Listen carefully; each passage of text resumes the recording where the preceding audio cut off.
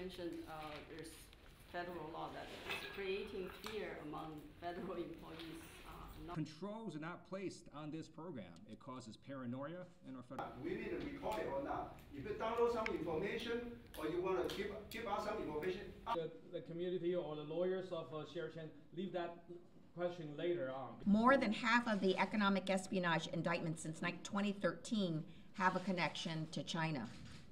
That's why I joined my fellow KPAC members, Representative Ted Lieu and colleagues in Congress, to ask the Attorney General Loretta Lynch to review her agency's policies to determine whether race is unjustly and unfairly used as a factor in economic espionage cases. A white person, I think that's one of the other questions.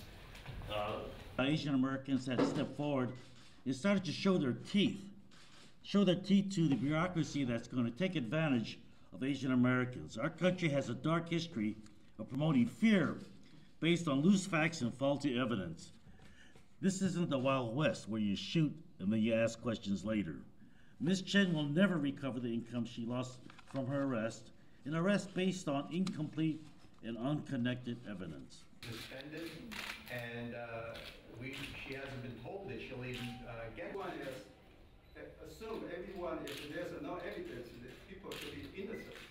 If the people is innocent, they should